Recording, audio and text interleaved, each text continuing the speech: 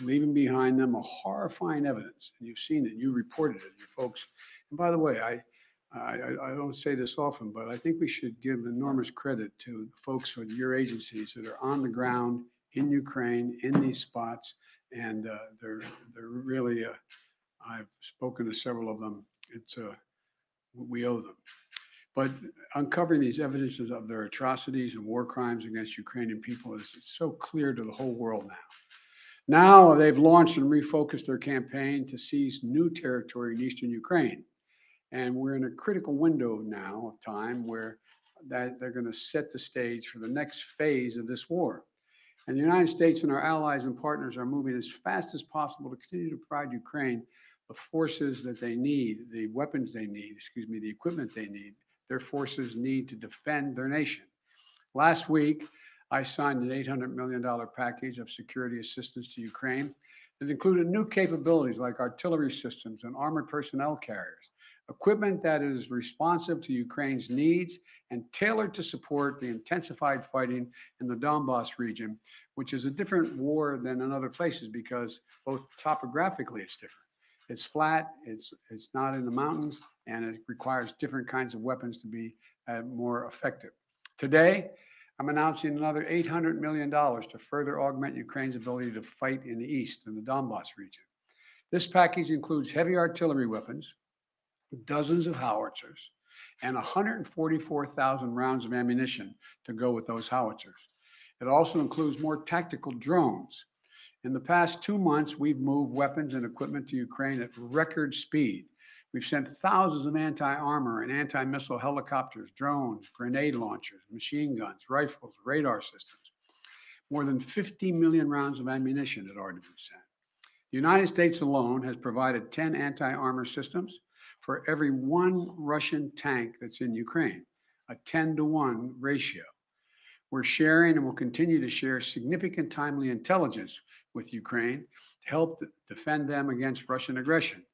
And on top of this, these direct contributions from the United States, we're the outfit facilitating the significant flow of weapons and systems to Ukraine from other allies and partners around the world, like the S-300 long-range anti-aircraft systems that Slovakia recently transferred to Ukraine. We are getting them in there.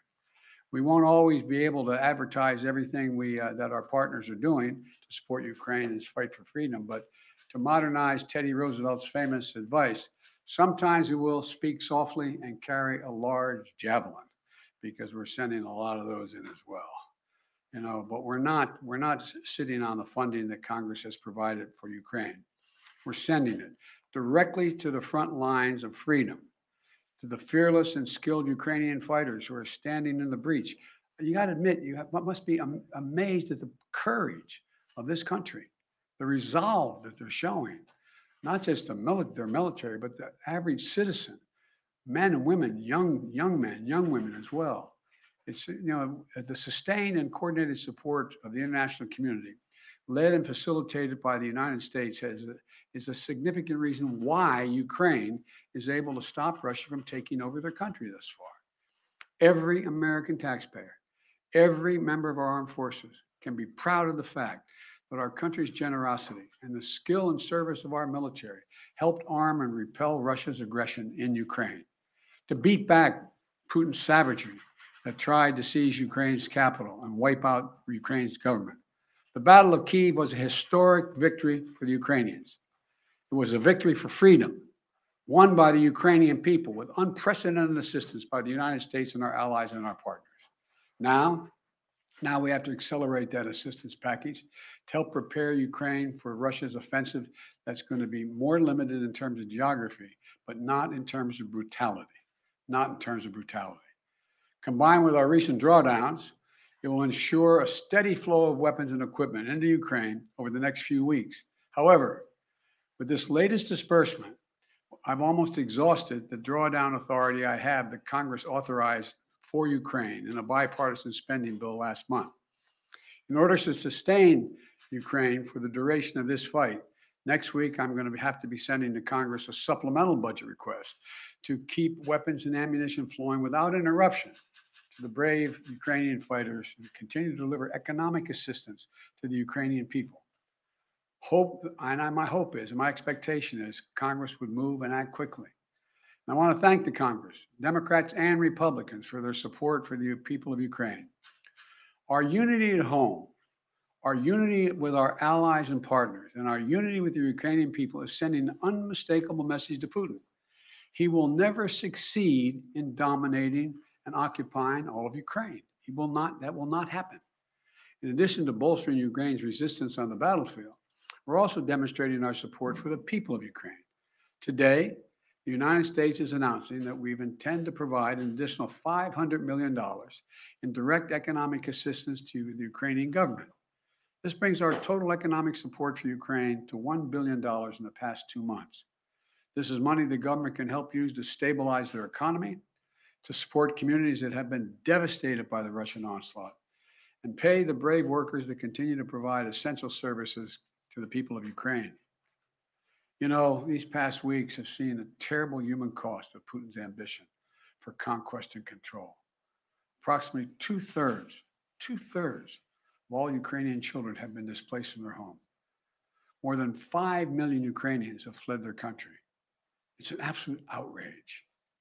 The idea this is happening, approaching the second quarter of the 21st century, is just. Last month, when I was in Europe, I announced that the United States would welcome 100,000 Ukrainians so that we share in the responsibility of supporting Ukrainians fleeing Putin's war machine.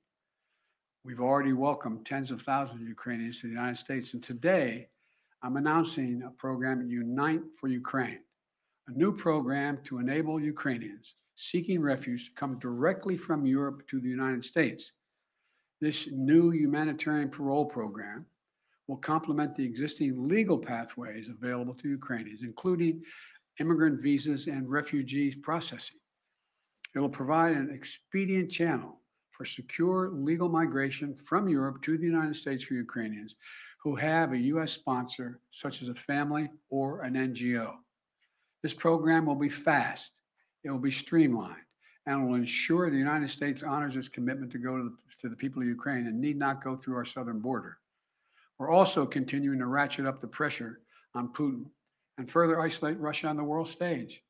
Yesterday, the Treasury Department rolled out additional measures to crack down on the entities and individuals attempting to evade our unprecedented sanctions, not just ours, but throughout the West. Today, I'm announcing that the United States will ban Russian-affiliated ships from our ports, as they did in Europe. That means no ship that sails under the Russian flag or that is owned or operated by a Russian interest will be allowed to dock in the United States port or access our shores. None. This is yet another critical step we're taking in concert with our partners in the European Union, the United Kingdom, Canada, and further to deny Russia the benefits of international economic system that they so enjoyed in the past. We don't know how long this war will last, but as we approach the 2-month mark, here's what we do know. Putin has failed to achieve his grand ambitions on the battlefield. After weeks of shelling Kyiv still stands. President Zelensky and his democratically elected government still remain in power. And the Ukrainian armed forces, joined by many brave Ukrainian civilians, have thwarted Russia's conquest of their country. They've been bolstered from day one by an unstinting supply of weapons, ammunition, armor, intelligence from the nations of the free world, led by us, the United States. As Russia continues to grind out the military advances and the brutalities against Ukraine, Putin is banking on us losing interest. That's been my view. You heard me say this from the beginning. He was counting on NATO, European Union, our allies in Asia, cracking, moving away. He's betting on Western unity will crack. He's still betting on that. And once again, we're going to prove him wrong. We will not lessen our resolve. We're going to continue to stand with the brave and proud people of Ukraine. We will never fail in our determination to defend freedom and oppose tyranny. It's as simple as that. So again, I want to thank the American people. Thank the American people for their support of the Ukrainian people. This is our responsibility, it seems to me, and we've been able to hold the whole world together in this effort. So thank you very much. Thank you. What does, I'm going to take this one or two questions. I got a plane to catch. what does Putin claiming control over Mariupol mean? How significant is that? Well, first of all, it's questionable whether he does control Mariupol. One thing for sure we know about Mariupol, he should allow humanitarian corridors to let people on that steel mill and other places that are buried under rubble to get out, That's what any head of state would do in such a circumstance. And so there is no evidence yet that Mariupol is completely fallen. Mr. President, On Title 42, sir, are you considering delaying lifting Title 42? No, what I'm considering is continuing to hear from well, first of all, there's going to be an appeal by the Justice Department, because as a matter of principle, we want to be able to be in a position where if in fact it is strongly concluded by the scientists that we need Title 42, that we be able to do that.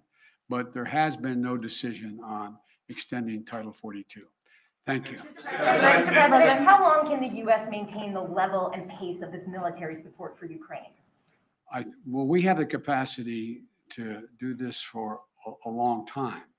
The question is, are we going to continue to maintain the support of the international community and keep the pressure on Putin to prevent him from overrunning the country, number one, and number two, make sure we continue to maintain the economic sanctions, which over time, and we're beginning to see it, are devastating their economy and their ability to move forward. So the most important thing right now is maintain the unity. So far, so good. Thank you very much. How much money are you going to ask for in the supplemental? How much money in the supplemental? The answer that's being decided now. I'm asking the Defense Department to put together a business. Thank you. Thank you.